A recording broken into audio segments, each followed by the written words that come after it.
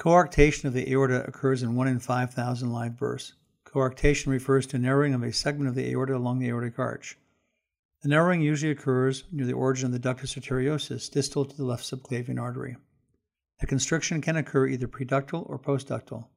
Coarctation has been associated with additional cardiac defects including bicuspid aortic valve, aortic stenosis or insufficiency, transposition of the greater arteries, ventricular septal defects, double outlet right ventricle, and truncus arteriosus. While coarctation of the aorta is suspected in utero by significant disproportion between the right and left atrial and ventricular chambers, a definitive diagnosis is not made until after delivery when the ductus arteriosus has closed. Therefore, in most cases, the diagnosis must await neonatal confirmation using echocardiography. This illustrates disproportion between the right and left atrial and ventricular chambers, with the right side larger than the left. Unless there is a significant ventricular septal defect, almost all fetuses destined to develop coarctation will demonstrate disproportion, as demonstrated in this image. Unfortunately, there are other etiologies when disproportion of the chambers is observed that mimic coarctation.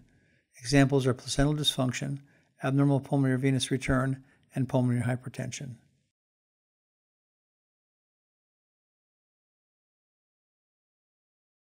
This clip illustrates the following: enlargement of the right atrial and ventricular chambers, decreased size of the left atrium and ventricle, and a prominent foraminal valley within the left atrial chamber.